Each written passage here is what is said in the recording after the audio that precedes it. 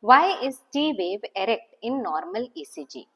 So first thing you should know that if the direction of depolarization or repolarization is same as the direction of the lead, then it will be recorded as positive wave. Okay. So if we consider lead 2, this is the direction of lead 2.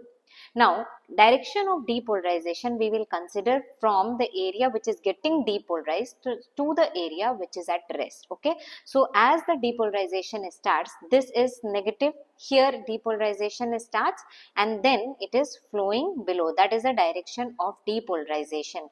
From the depolarized area, negative. You should remember that it is negative to the polarized area, that is which is positive outside. When it is fully depolarized, then it is fully negative outside. Okay. Now, when the repolarization starts, the area which is last to depolarize, is the first to repolarize. And direction, how we figure out? Direction is always from negative to positive. So this again, the direction you see, the direction is from negative to positive. So it is same as the direction of depolarization and same as the direction of lead 2. So we get a positive wave during ventricular repolarization.